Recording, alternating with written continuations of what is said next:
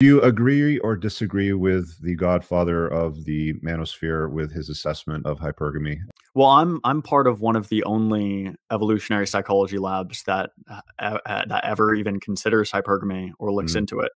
If you want to study this sort of topic, you need to define your variable pretty precisely before you go into it.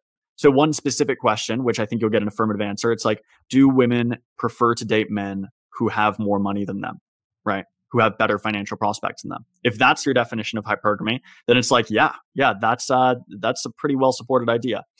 If you look at looks, right, now it gets more complicated because just from behavioral data, it seems that women are willing to loosen up their standards on looks a lot more than men, certainly for long-term dating. For short-term dating, men and women are more similar in the sense that we both aim for like the best looking person possible.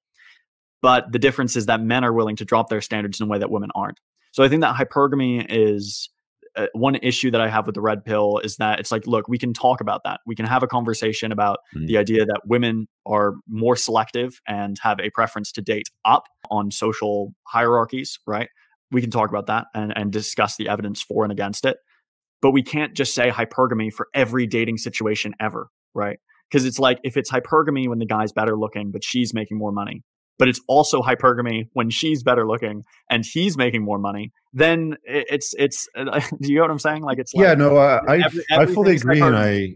Yeah. yeah, there are absolutely outliers. I mean, I've had conversations with lots of people where it's like, you sort of dive down the rabbit hole of, dating and hypergamy and how men and women prioritize mates, and you'll always have that random, gal pop out, and she'll be like, "But wait, that doesn't apply to me because I'm a lawyer making $300,000 a year, and my husband's a stay-at-home dad, and he doesn't even work." And like you'll always get those in any sampling. Well, okay. I've spoken unclearly. I'm not pointing to exceptions to prove that's not how I even think about topics. I too think about averages, right? I would Yeah, never, if there's an average trend, right? Like I've said in this conversation that the average person cares about looks before almost anything else when they're dating.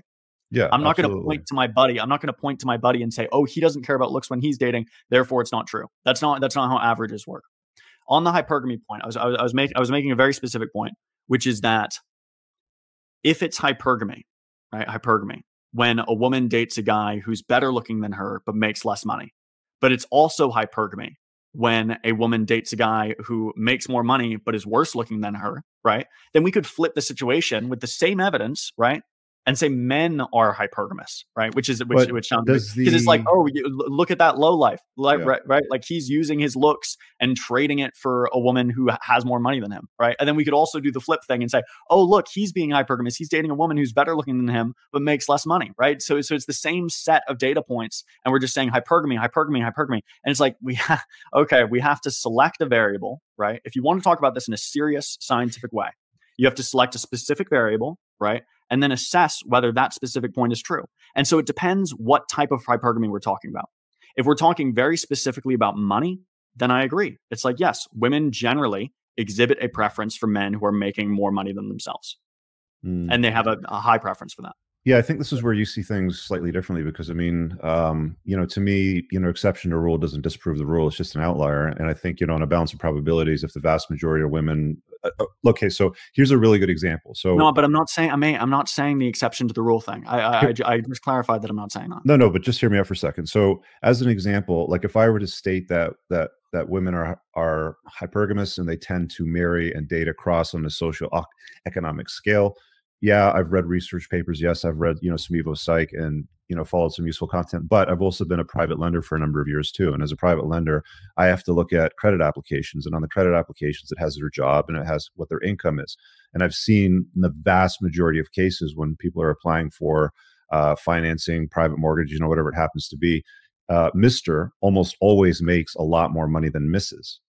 Right. But wait, So, I don't understand. Do you think you're not disagreeing with me? I just but said that no, I'm on the agreeing. But money what I'm point. saying is like in the context of hypergamy, and I think, one of the things that we wanted to talk about in this podcast as well is the disagreements, with the red pill and the manoswamp is that I think it's more of like a broad statement where it's just, women are generally hypergamous, right? Do you understand my gripe is with what you just said, which is that like, oh, hypergamy as a general term, hypergamy as a general phenomenon. And I'm like, okay, well, empirically, that's not good enough. We need to define the term and then assess its truth based on that the specific variable. So you could say, but I mean, you're more of a statistician, if you were to say very specifically, with regards to finances, women are generally hypergamous, right? They want to date someone who makes more money than themselves. I would say yes, right? But a lot of the red pill guys, right, they put everything to hypergamy. So when a woman dates a guy who's, like you said, you mentioned the kind of anecdotal idea of like a guy who's a hot criminal, right? You labeled that as hypergamy as well. And it's like, is it? It's like, now we're talking about a different type of thing. We're talking about, women's increased short-term preferences for looks, which is not, that doesn't really fit with the hypergamy story. And that's what annoys me about a lot of these, red pill twerps, is just talking about like, everything's hypergamy, everything's hypergamy, everything. No, it's not.